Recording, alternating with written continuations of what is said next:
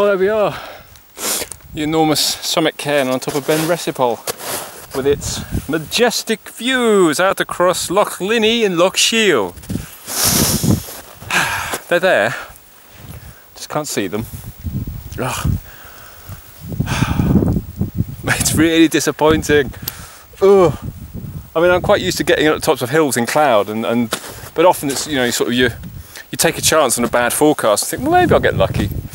It just grates slightly. That's twice now in 2 weeks, twice in 2 walks to have had, I mean, favourable, good forecasts, really, and then it's just not work out. I can't remember the last time it's happened to me twice on a trot like that, or when I've had forecasts that have been so favourable that haven't panned out the way they were supposed to. And it was clear this morning. Ugh. But I didn't need blue skies. I didn't need sparkling blue skies with no cloud. I just wanted skies. Just skies instead of, you know, no horizon. Veritable whiteout apart from all the rocks. Oh, it's disappointing. But I'm gonna get my. I mean, it's nice up here. I mean, it's still. It's so still and calm. It's actually really nice. Sun still up there. I'm gonna have the tea, cake, have my lunch really, and I will sit here until the cloud clears.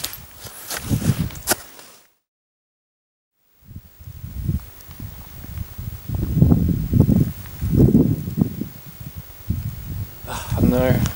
It's blue sky up there. How long do you sit here waiting?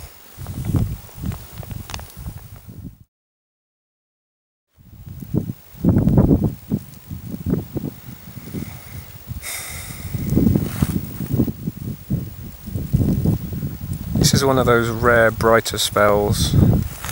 Can't even look up there, it's so bright. One of these bright spells that keeps teasing me. I don't know. Happy to wait a little bit longer.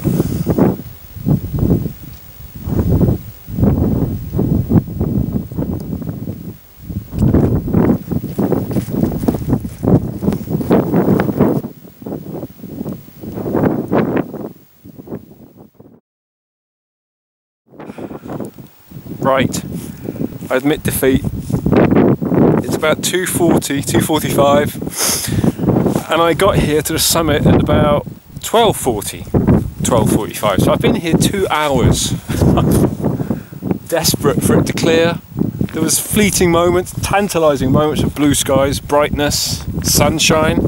But for the last 10-15 minutes there's been nothing. It's just gone this murk. The wind's picked up a bit, it's starting to snow a bit heavier, it's definitely sort of, the weather's changing a bit.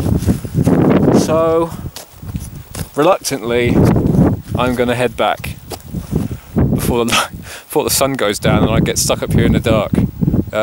What should have been a memorable hill and a memorable view has turned into a walk that's been memorable for another reason. It's going to be the time that I sat at the top of a hill in a whiteout for 2 hours, which I'd never done before, but points for effort, surely.